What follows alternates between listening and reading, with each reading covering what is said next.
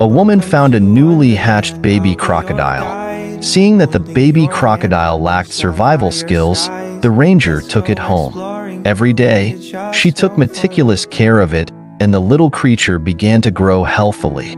The woman would dress it in different outfits each day, making the crocodile look super cool. They became increasingly close. They would watch TV together at night and even snuggle when sleeping.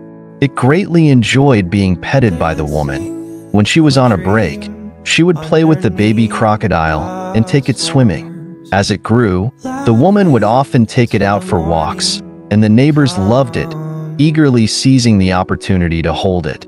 As it grew larger, the woman decided to send it to a wildlife preservation area. Many years later, when the woman visited again, the crocodile recognized her instantly, which made her extremely happy. Some bonds are never forgotten.